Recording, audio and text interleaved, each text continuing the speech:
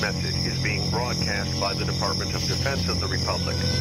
At 2 a.m. Eastern Standard Time, multiple unidentified objects were confirmed to have entered Earth's atmosphere.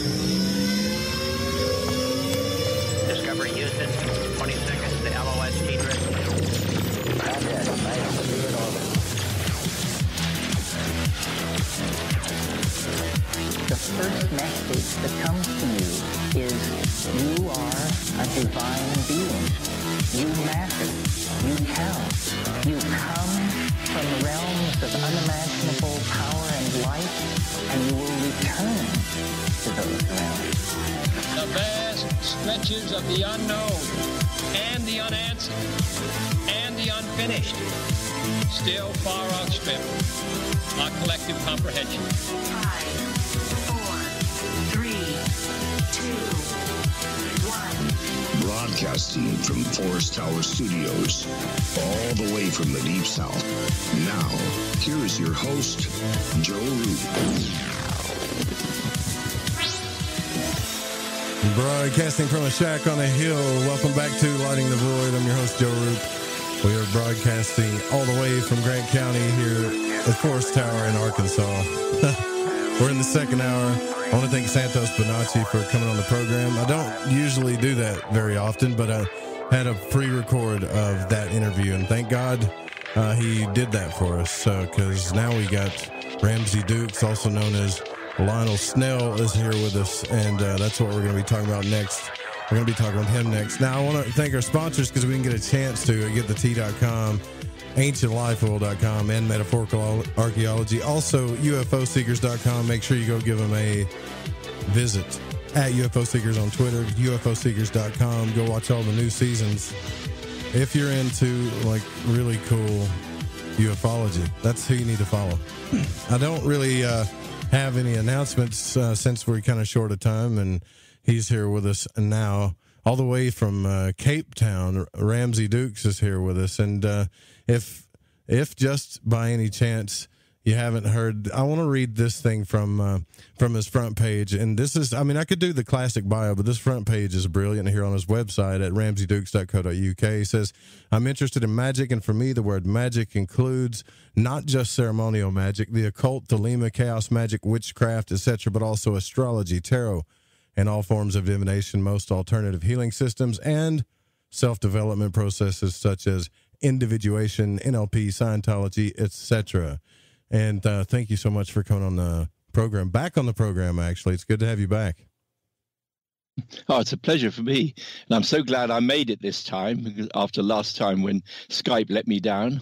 Well, I got to tell you, man, it was the coolest thing to... I was talking to my co-host, Dan, and you called in. Didn't expect you to call in and apologize. And I got to say that was really stand-up-ish about you, man, because usually when somebody doesn't show up, they just don't really say nothing, or they say, oh, it's my internet. But you wanted to call in and apologize, and that was really big of you. Really, thank you. All right. Well, I felt I owed it you for the honor. Yeah, you're very welcome. I want to jump off this when we talk about magicians, there's a lot of people that we got tons of magicians, modern, old, that we look up to today. A lot of people do look up to you and follow you and your work. And specifically, we didn't really get to talk about this much the last time you were on the program, but the Abramelin ritual, I don't think people understand what that entails. They actually made a movie. I forget, it was called a Dark Song, where the guy said it was Dark Song. Yeah. Does the real Abramelin, just to be clear here, does the real Abramelin ritual involve anything like what that movie was portraying? Did you get to see that? Yes, I did, yeah. And the movie was much more exciting than the real Abramelin because, they put in some rather beautiful rituals with pentagrams and all the stuff. Whereas the first 6 months of Abramelin, or 18 months, they've gone back to the original, and they say it should really be 18 months, is really an exercise in discipline and strengthening yourself for the magic that is to come. And that is the thing which people often don't understand. They want wonderful things to happen from day one, and it's much harder work than that. Do you think that Aleister Crowley ever really did finish that? Ever made it through? Saw his holy guardian angel? I don't know. I've read a few books saying that he didn't, and that's what's going on at Boleskine, and they think the place is haunted. But you find those people don't really dig and read the research too much about what really went down. But I did hear that he gave up on it, kind of, or just didn't make it through it. And most people have given up on it.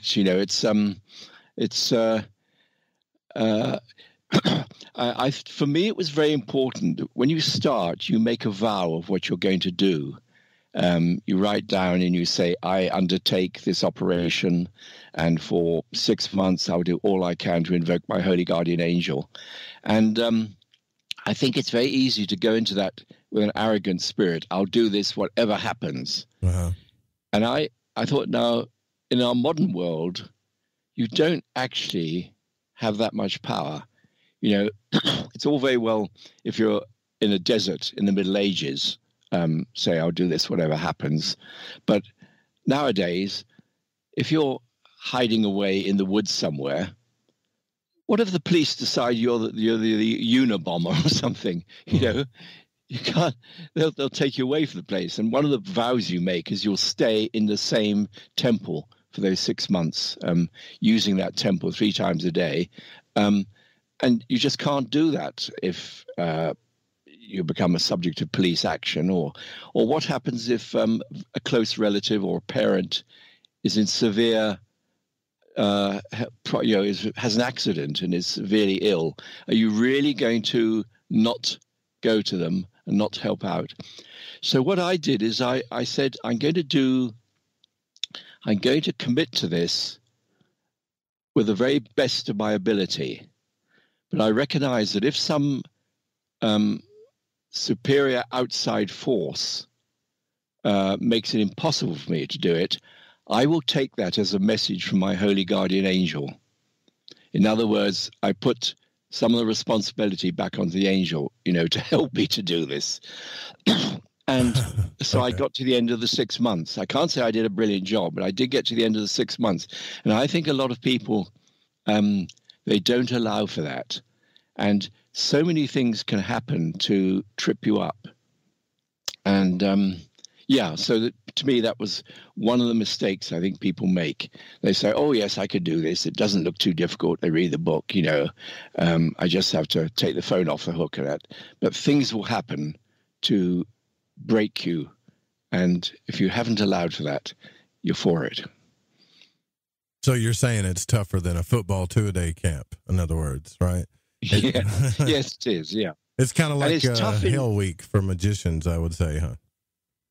Well, it's tough in very small ways. That's the thing. You see, I'm actually very resilient, sort of, as it were, on the astral plane. So what happened if I was trying to get to my oratory and I felt great, powerful forces forcing me down into the bed or something like that, I would fight back.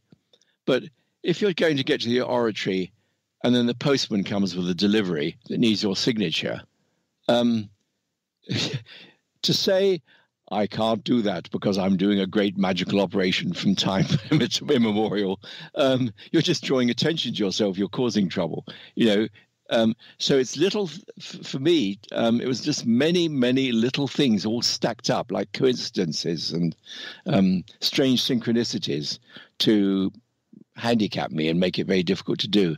And that takes strength, actually, because big, fierce things, seeing a demon or something, you can start making pentagrams and banishing, and you can really throw yourself into it. But if it's just little niggling things from day to day, all piling up against you, that actually takes real persistence. And I think that those 6 months are very much about persistence. Yeah, persistence is key. I think it's that way with anything. Even like well, not anything. I just think the important things it is, right? Like there could be, you could have a skilled magician that would probably maybe go through it a little easier. I don't know. I can tell you this with persistence and podcasting, it's paid off for me. It definitely wasn't skill, It's just keep going. Yeah. But, yes, it's a learning thing. And it's very much a learning thing doing the Abramelin.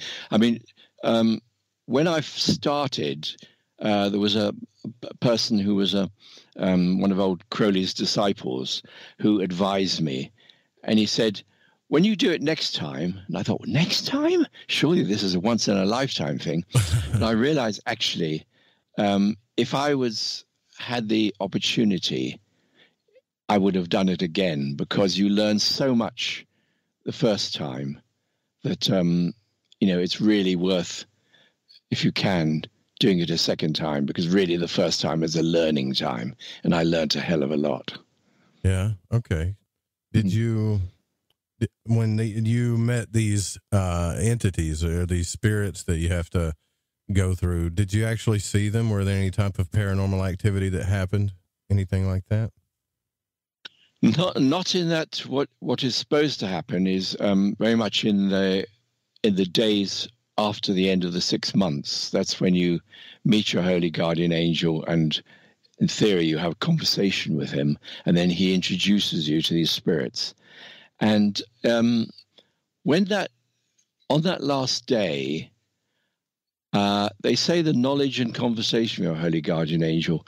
What I felt I got was the knowledge. I could feel the presence, and I could feel that something had happened, but I didn't have a two-way conversation. And so those last few days for me were very frustrating. They were waiting, expecting something.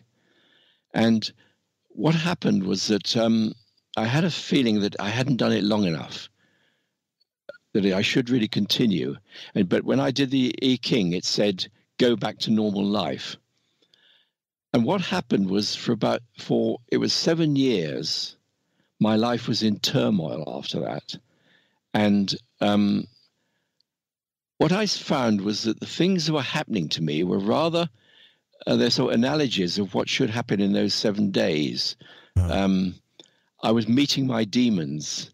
I was finding deep parts of me coming up, and so after about the first year, I realized, and I saw it in those terms. And so I was sort of acting it out over 7 years. And it was really weird. At the end of that, my life completely changed.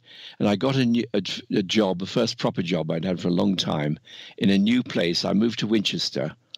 And I arrived there at night. I'd bought a flat. And I arrived at night with my car full of furniture and stuff that I had to take upstairs. And it was late at night and I was too tired, so I thought I'll leave it in the car and go up and take it in the morning.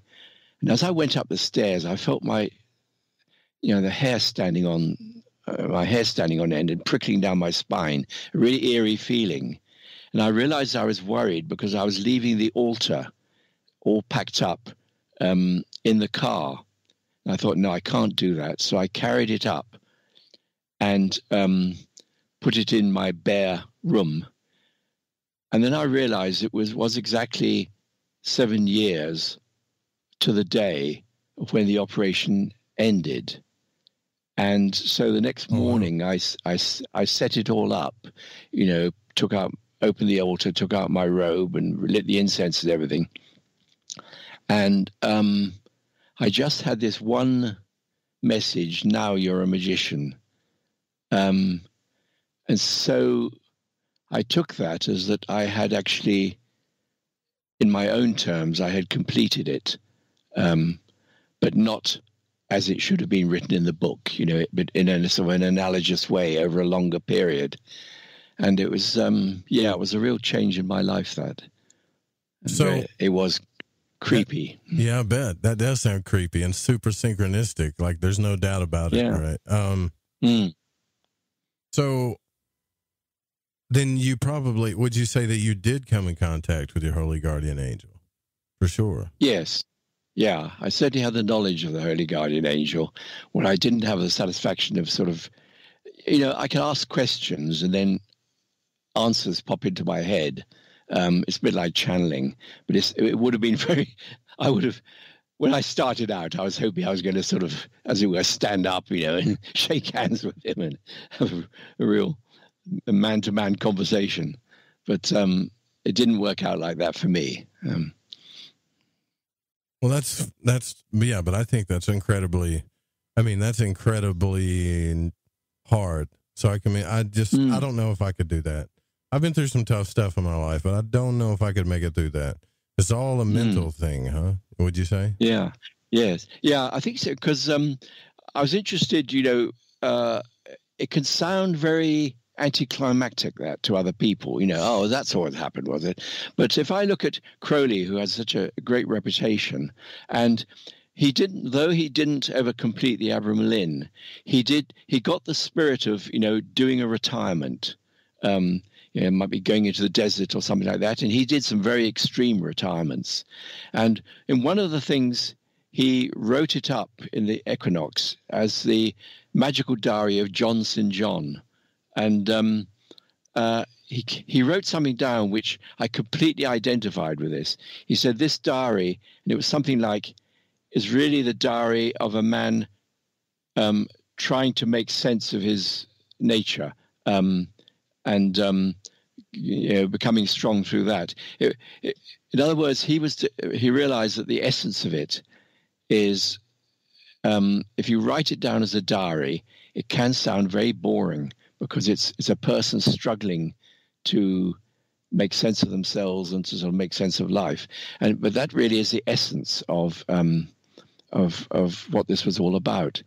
And I thought, I completely identify with what he said there. And I think he probably did something similar, because although he didn't repeat the Abramelin operation, having got the idea of it, of a retirement, and you have this aspiration, he then did it in other forms. He created his own sort of retirements. And I think that, it's a very valid thing to do. Well, what would you say nowadays, especially in the present, with what's happening and what's going on with the astrology and stuff? There's all these retrogrades happening and there's all this chaos on the planet and stuff. If, as a magician, when you see that, do you even pay attention to that kind of stuff? Or do you just not really, do you still just do your own thing? Because it is affecting a lot of people. There's no doubt about it. At this point, there's nothing that's not convinced me that it's not affecting people, Yes, definitely. Yeah, I think that an important thing, the magic, people often come into magic looking for power. They feel powerless and they want power. But people who really persist with magic find that what they actually are going for is strength. So a typical person sort of says, I wrote it up in a satirical way in a thing. I said, I want to be rich, successful, famous. How can I become rich, successful, famous? Hey, there's this thing called magic, which promises to make you rich, successful, and famous.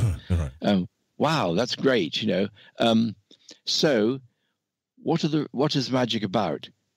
Magic says, first I must perfect myself. Wow, how do I know when I'm perfect? It's when you no longer want to be rich, successful, and famous. Oh, shit. Yeah. That's a sort of parody of it, but there's something in that, because people often come in wanting certain things and thinking it's going to be an easy route to get them. Now, when I wrote my book about magic, comparing it with other cultures, magical versus religious versus scientific versus artistic ways of looking at the world. Crowley said people think of magic and religion as the same. Actually, they're opposites. And one of the ways they're opposite is that religion is very much a social thing. The strength of religion is how many people are in it and believe it. Whether it's a political religion like communism, or whether it's a theistic religion like Christianity, it's a group thing. Whereas magic, very often the power of magic is in secrecy. It's very much what it does to you as an individual. And very often, if you tell other people, they say, "Oh, that's a load of rubbish," or "That's a coincidence," something like that. So it's much more personal. And so for something like people who want to make money, a lot of people practice money magic. And what typically happens is it delivers what you need more than what you want. And that is very interesting. I'll give you one example from my life. There was a time when my life was really drab. I was stuck in a 9-to-5 job. Yeah. And I'd bought a motorcycle, a solo motorbike, a Moto Guzzi, a state-of-the-art. And the first day I was too timid, but the second day when I got the hang of it, I was coming home from work. I was swooping down a country lane and I shouted out, "This is freedom!" It was the most amazing feeling. And then when I look back, I realized that about a year ago, I'd done a sigil work, like Abramelin, where you make a sigil and you get it into your unconscious. And it was that I wanted money. And how do you say how much money you want? I was stuck in this job. I wanted the money to buy freedom. And now, of course, when you do that, you're supposed to forget. It goes down to the unconscious. You forget about it. And so I had forgotten about it. What had happened meanwhile was that my brother's mother-in-law had died and he'd inherited money. And he was able to repay money I'd give him for deposit on a house, £2,000. Now, I'd given him that money. I wasn't expecting it back. But he said, "No, I'm going to pay it back to you." So I had £2,000, which could have either bought me a good but boring car, a Volkswagen Golf, or this really exotic motorbike. And I decided to go for the exotic motorbike. So there was I shouting, "This is freedom!" And I realized I'd got the money to buy freedom, but it was not the freedom that it had done what I wanted, what I asked for, but actually it had provided what I needed, not what I wanted. And that is sort of very typical. And there was a crazy example. I heard, do you listen to the podcast Weird Studies? No, I haven't. Do you know? Sure. It's a very good podcast, and they discuss things like that. And one of the people on it, I think it was J.F. Martel, he described, he did a sigil operation for a large sum of money. And the next day, he got a check for something measly, like, $60 or something. I've had that happen to me several times, though, just to be honest with you. And he looked at the check, and I don't know if you can remember what checks were like, but they say to pay so-and-so the sum of, in great big letters, and then you write the amount of money. And so he looked at this check, and it hit him like a bolt. There was the sum of written large. He had a large written sum of a tiny amount of money. And, you see, that was like a huge anticlimax. But it actually was what he needed because it taught him something about magic. And here was several years later, he was able to give that as an example of his learning about magic and how what happens is very often weird synchronicities crop up, weird happenings, and but they're things you can learn from. They teach you things, and that is part of the strengthening thing. You go in thinking, "Oh yeah, I could do this. I could wave my magic wand and have a pile of money," but you actually find out things that you've got to be really clear about what you want. That's one lesson. You've got to be sure, do you actually need this? Why do you want it? Maybe it's something wrong with you want it. You're learning things like that, and it's very much a growth path. And so those are two crazy examples, but they're very typical. When you hear magicians talking about their money magic, it's usually the check comes for just what they need for a particular thing, rather than a vast fortune. If I wanted to make a big fortune, I would do it through religion, because money is actually a social thing. Like it's the more people believe in it, the more powerful it is. It's like a religion. Yeah. So I wouldn't go into a little room and do a spell. I would think up some religious slogan, like say Trump is Christ reborn, and I'd put that on T-shirts. I'd put it on baseball caps, and I'd go and stand in the street and make hot speeches about, Trump is Christ reborn, or that sort of thing. That's where you would make money. Religion's much better for making money on the big way like that, It's never been I got to tell you, and I got into magic because I had some astral travel experiences. I never really got into it from manifesting, but the more I understood, at least the ceremonial side of it, it started making me realize, like, damn, do I want to do this? Because this sounds like a rough journey here. Like, I don't know. I don't know if I want to go through this, but it's paid in dividends. I mean, each hard thing that I've been through has led me to something better, but sometimes better and harder too. It's hard to explain. Well, it's you see, to me, power and strength, people think of them as the same thing, but actually they're complements. You see, an interest in magic and these sort of subtle currents and things probably helped you with lockdown. Because if all your life is simply through, who you meet and going into work in the office, that sort of thing, you don't spend that much time sort of exploring things on your own internally. Now, if you've been doing that and you're in lockdown, you can look at the things happening in the world and you can sort of see them as currents, as egregores, as demons at work. And that is interesting in itself. It's it gives you a fresh outlook on things, and you're not quite so dependent on outside things entertaining you. It's it's helped me during lockdown, to understand things and to get a feeling for what's going on. Well, I don't know. I had a little fun during COVID, but for the most part, it hasn't been a pleasant journey. I can tell you that. But then again, it's like it's all about perception too. I mean, so we can't group up into hundreds of people or whatever, but you can still go out in nature. You can still go out with a few friends. You can still do, like a lot of internal work or catch up on some books you need to read. Things like that. Yeah. One of the things that some people were saying is that, particularly at the beginning of lockdown, when it was severe, it was almost like nature came flowing back into the world.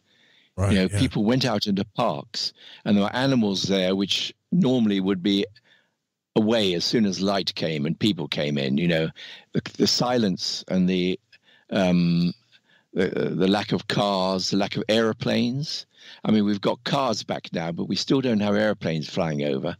So it was like nature was sort of seeping back into our lives. Now, that's one of the things I miss as lockdown begins to get easier. That silence and sense of the natural world is going back, is retreating. But it was a beautiful thing, and it was a good thing to be reminded that it was there waiting, behind all the noise and the bustle and everything. Nature is actually still there, but it's in hiding. Well, yeah, that's 100% true. The egregores, though, that's an interesting thing to me.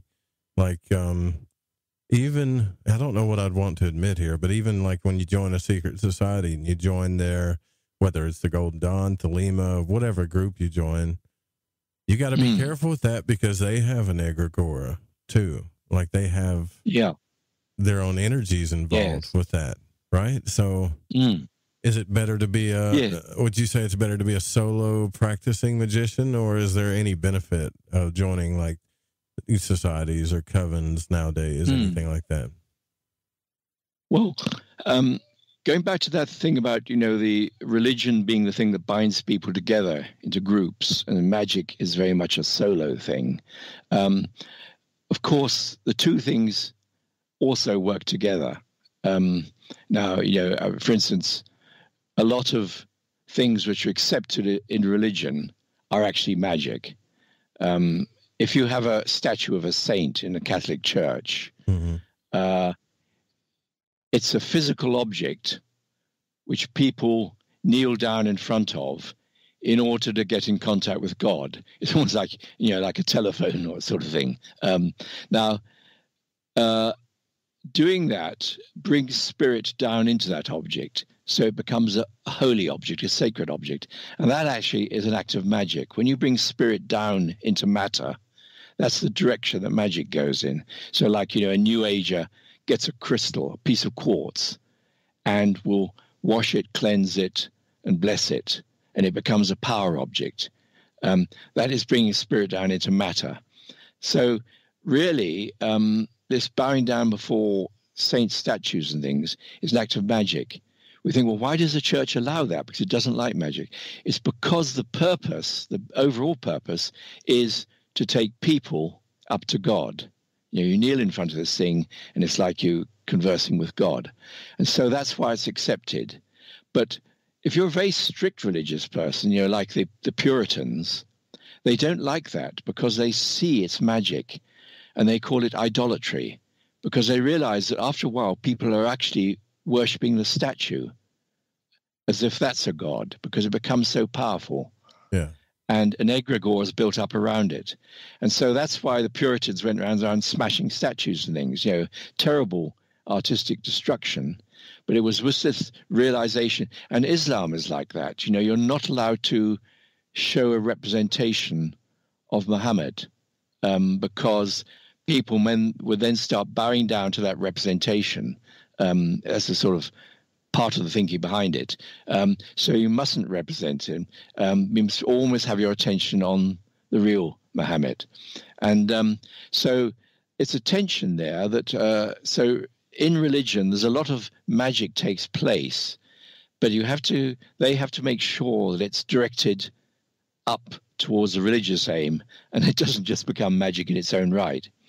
Now, so when I gave that example of if I wanted to make money, I would take a religious track.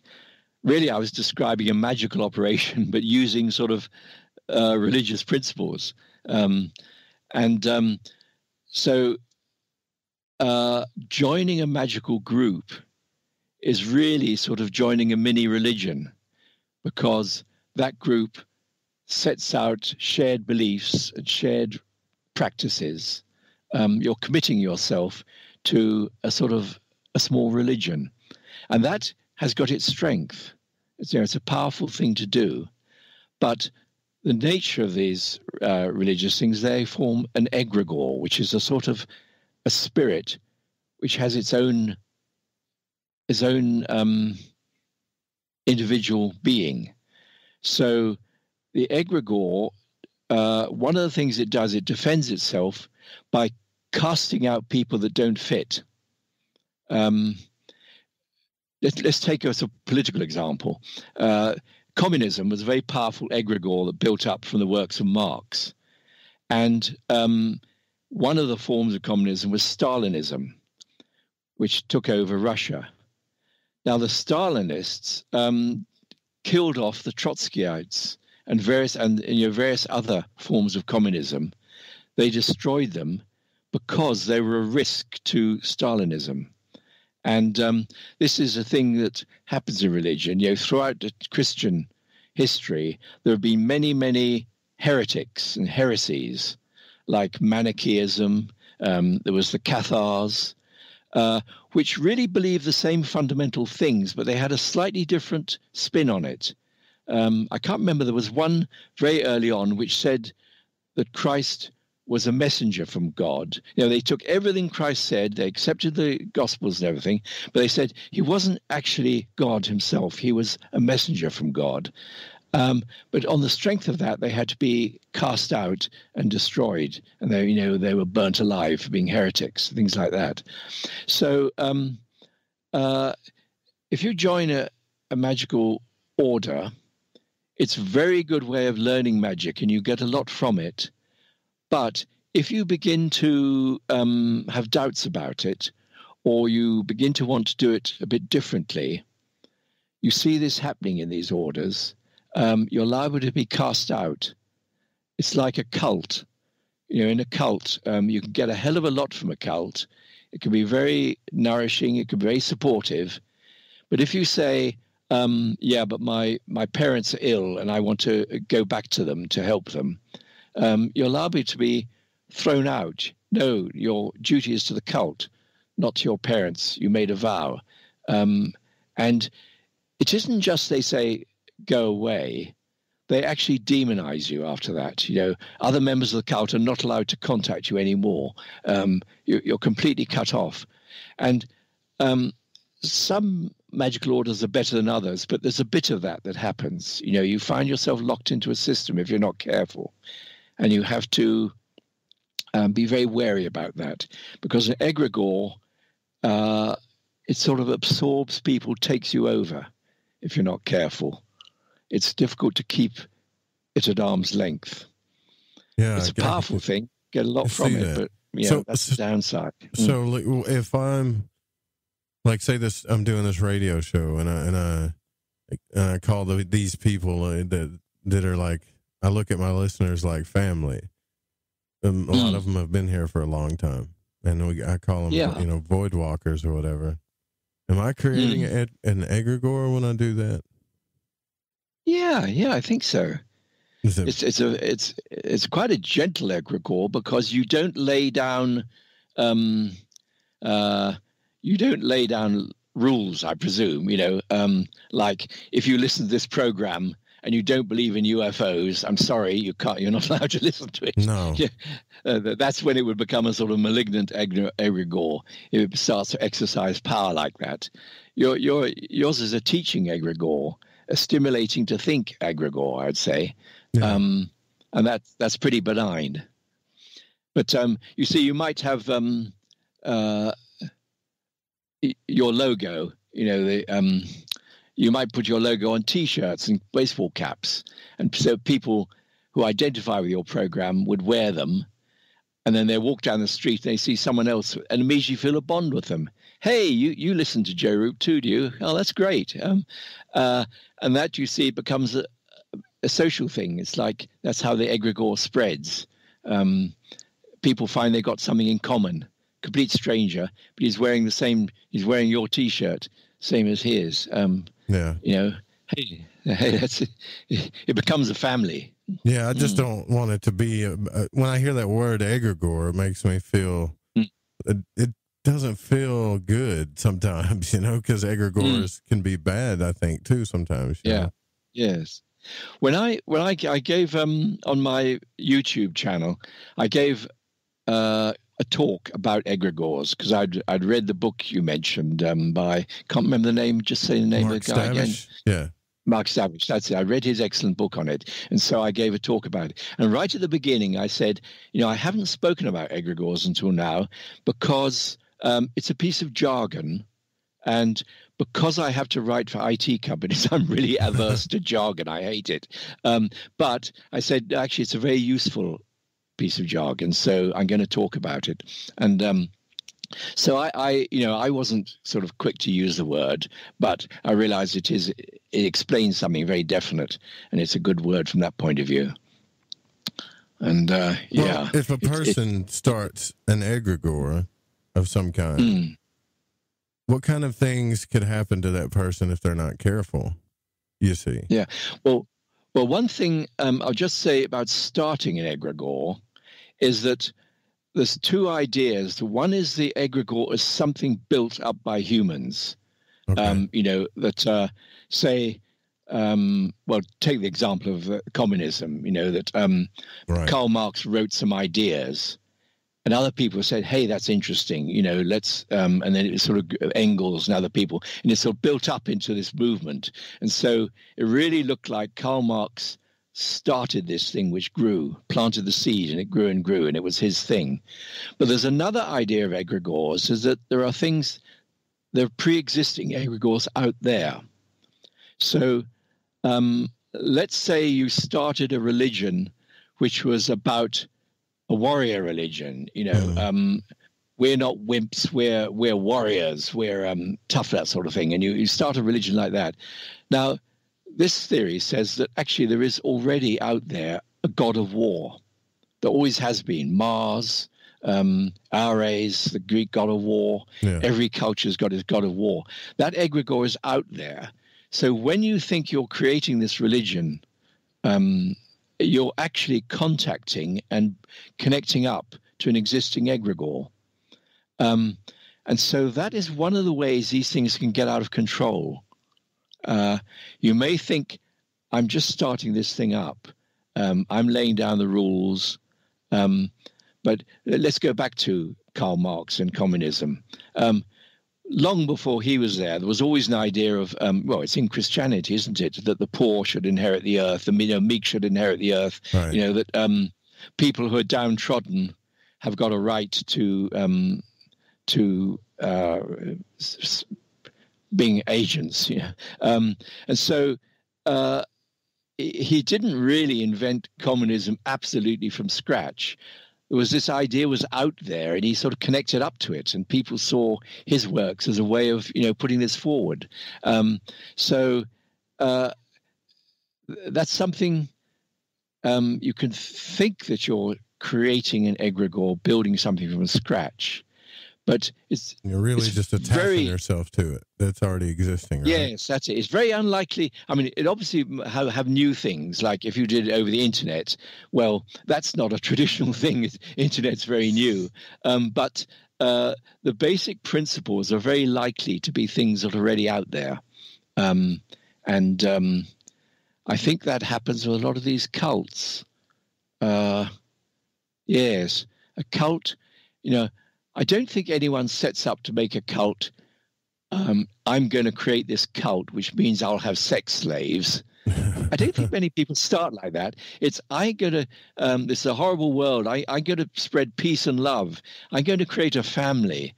And then, so they create this family, and it's all very wonderful, and everyone's all very loving. But then you begin to discover the guy leading it is sleeping with all the women in it. Right, like Waco, that thing, right? Yeah, yes, Waco. And the other thing, the real telling thing is paranoia. Okay. We're this family, but the rest of the world is against us. We're a family because we're standing out against the rest of the world. And that is a really bad sign. Yeah. That's the time to get out of any cult. That whole self-righteous mentality. Yeah. Yes. I got you. And you see that latches onto a great big egregore, which all religions have to be careful of, that if you're not with us, you're against us. And say that gives a lot of religions a lot of strength, but it can be a very, very bad thing. Well, the one we started here is, it simply says, we don't know the answers to anything. We don't claim to know the answers to anything, but we like asking questions pretty much through exploring consciousness. That's about it. Yes. That I think is really good, because that leaves the door open to anyone. If you want to ask questions, come in. It doesn't say you can ask questions as long as they're not about something, rather. Right. As long as they're not. No. It ain't like that, and it's definitely not like Waco. I've locked myself out down here in the woods, so it's definitely not like that. Trust me. But I think it's so interesting to study these things, because it's like, are they really these big entities, and what are their roles in the astral realm? Are they visible things? Are they full of color?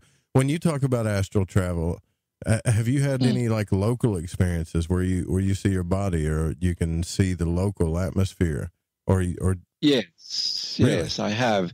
Not very often, and it's more often it happens rather than me trying to make it happen. I obviously I have done that sometimes. Like if I'm doing, when I do the banishing ritual of the pentagram, the lesser banishing ritual of pentagram, where you draw the pentagrams of the four quarters and all that.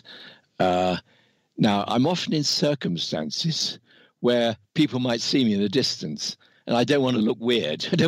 Because this thing about not looking weird, this is very much about the magical privacy thing, is that it's all very well to say, I'm not ashamed of being a magician. You know, I'm going to put on a robe and wave my sword in the air.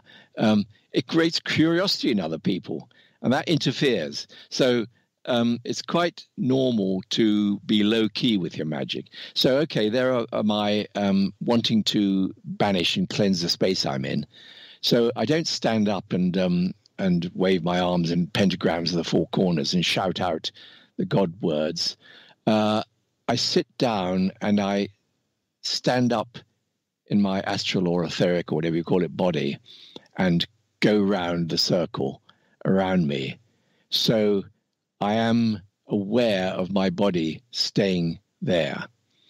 And I'm not brilliant at visualization, so I don't see it absolutely clearly, but I'm aware of my body being there, and I can sort of get a glimpse of it as I go round. But I'm actually concentrating on those pentagrams that I'm drawing, and those are the things I'm making vivid. So, yeah, so that's a deliberate thing, and it's not very powerful. What is much more powerful, the odd times when I've been half asleep, waking up, and I can see the room, and I can see around it, and I can see myself there, and I realize that I haven't actually opened my eyes. And usually that jolts me back into the body, but you know, that is very vivid and really quite weird.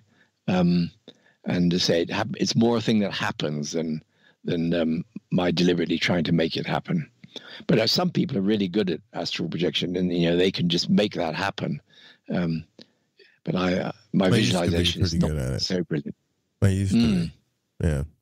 Until it's almost like I used to be until I really wanted to do it. And then then it didn't work anymore. Yeah. Oh, that's it. Yes, it's a lust for result, isn't it? Yeah. How does that work in magic? A lust for result. Does that interfere? I think it's to do with that thing I said, is that magic has a way of, because it's an individual thing, it has a way of giving you what you need rather than what you want. Yeah.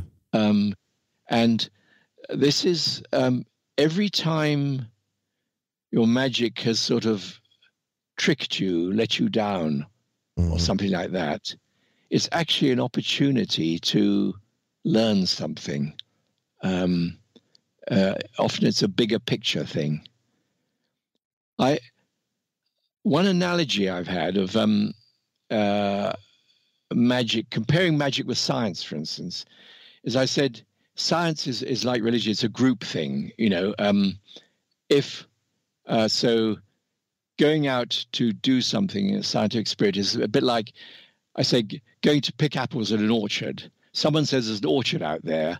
They come back with a basket of apples. You go out there and you can fill your basket with apples. You come back. Everyone agrees there's apples out there. You could do it. Magic is more like a gold rush. Someone says there's gold in those hills, and you can go to that hill, and you could, if you approach it scientifically, what you do is say, okay, I'm going to go to 10 random places on this hill, take a sample of rock, take them back, see if there's any gold in them. If there isn't, I know it's a load of rubbish. But a gold miner goes to that hill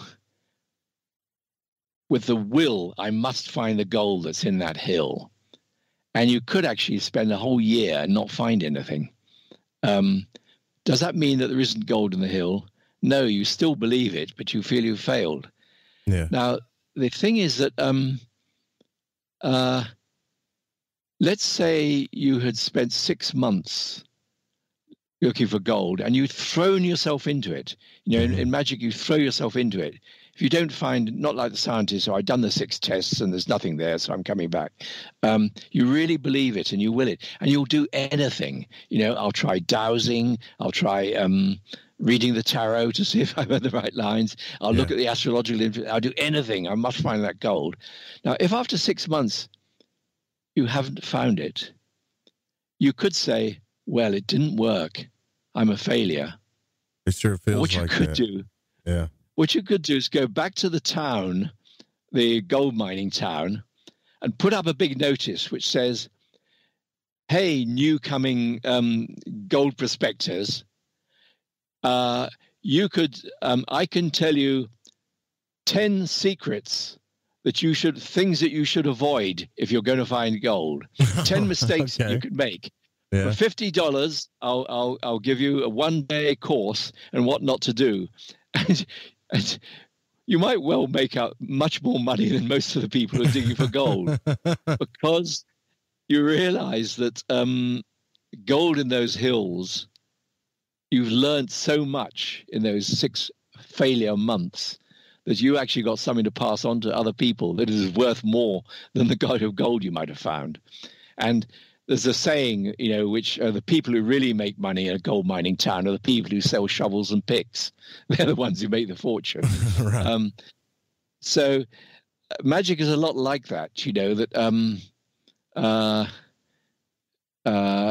me shouting out, "This is freedom," when I was, the wonderful feeling of slicing through the air on a motorbike, a solo motorbike, where you can just lean into the corners and everything. I had found something that I really needed in my constrained 9-to-5 job work that was driving me crazy. And it wasn't the freedom that I thought I wanted, but it was actually, it was really what I needed at that point in my life. And I'd learned something about magic in the process. All those things are strengthening. Wow. That's fantastic advice, because some of the bigger things that I've tried to bring into my life through. So when it comes to like magic, I don't really try to manifest little bitty things like cash and stuff like that. Usually don't. It's usually like really the big fulfilling things. And then I end up, yeah, you're right, learning a lot. Maybe I should put up a sign and said, "This is what not to do. Don't do this." Yeah. Don't do that. Yeah, that's it. Yes, that's it. Common mistakes made by tyro magicians. Yeah. Right. Actually, there's an interesting thing in that, is that there's an exercise which actually comes from the New Age, but it is I presented this to the IoT magic group around about 1990. It was, this thing, the New Age thing, where you write an affirmation. There you are, a poverty-stricken wage slave. I want to be rich. Oh, yes. No, they say, no, not I want to be rich. I will be rich, or I am rich. Want to means you're just confirming the position. You're going to stay wanting it, So do you know what I mean? This thing of making an affirmation? Sure. Oh, yeah. Yeah, that's okay. So first correction, to say I want to be rich is not an affirmation. It's admitting what you are at present. So you will say, I will be rich, or I am becoming rich. So you write that down, and the ordinary thing is you just every day you look at the mirror and you say, I'm becoming rich, I'm becoming rich. You keep saying it and all that. And the idea is it's like The Secret, you picture yourself being rich and you're going to become rich. Now, what this exercise did, said, get a big sheet of paper and write it down again and again and again and again and again until it becomes really boring. You're writing down, I am becoming rich, I'm becoming rich, I'm becoming rich. And then you find that things pop into your mind, like subconscious speaks back at you after a while as you get bored writing it. And it might say something like, I hate those rich bastards. Okay. And you realize you want to be rich because you hate the people who own these IT companies that can make your life hell, and you want to be richer than them so you can shut them down or buy them up and close them down or something. And you realize that driving it is a deep hatred of rich people. Then you realize that what you were wanting is paradoxical. You're wanting to become rich, but you hate rich people. So you're wanting to become something that you hate, so that your soul is divided. Doing this exercise, you don't stop there. What you've done is you say, I'm becoming rich, I'm becoming rich. you realize that it was the wrong affirmation, because it was an affirmation that clashed. And so you write a new affirmation, taking that into account. I can't do it quickly, but it might be something like, I want enough money not to be a wage slave. Well, that's a bit clumsy. I think you do better than that. It's you. Oh, no, I mustn't be. I want again. Same mistake.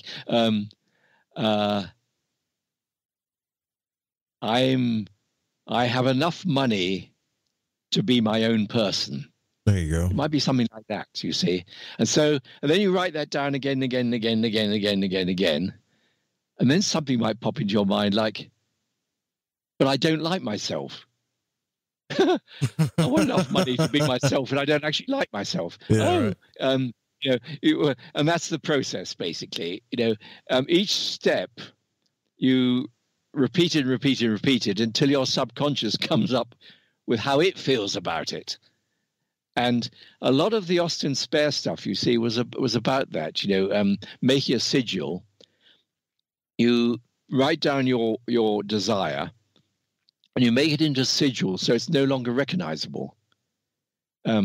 Because that idea is that if you just keep saying something which you don't really believe in, you're just asking for resistance.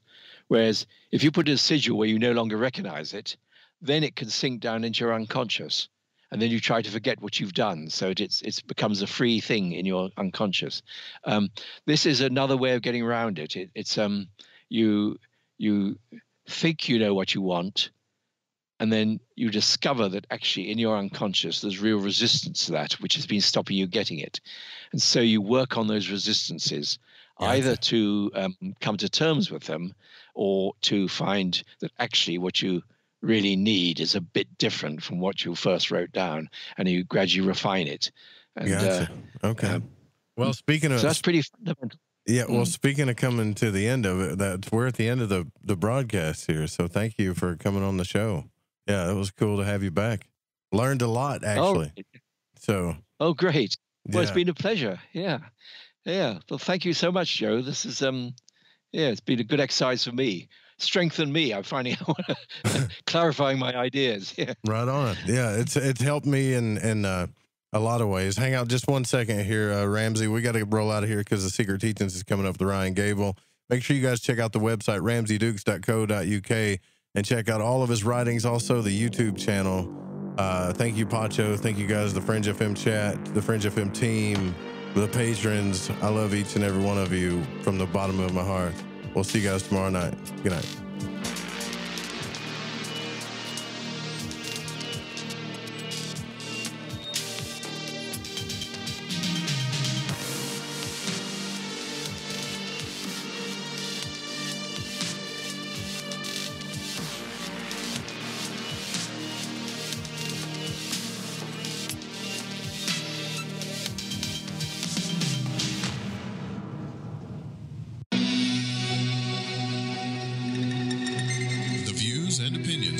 On this program do not necessarily reflect those of the Fringe FM, KTLK Digital Broadcasting, its sponsors, affiliates, or staff. Listener discretion is advised.